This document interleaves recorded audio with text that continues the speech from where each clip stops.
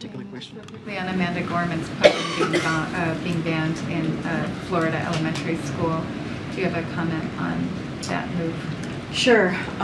So look, the president was proud to have Miss Gorman, the youngest inaugural poet, speak at his inauguration, as you all know, just a little over 2 years ago. As Miss Gorman said herself, the poem, "The Hill We Climb," was written so that all young people would see themselves in a historical moment. And the president and his administration certainly stand with her, as he was, again, very proud to have her at his inauguration. Banning books is censorship, period. That's what that is. When you ban a book, you are censoring. It limits American freedom, Americans' freedom, and we should all stand against that type of act when it comes to banning of books.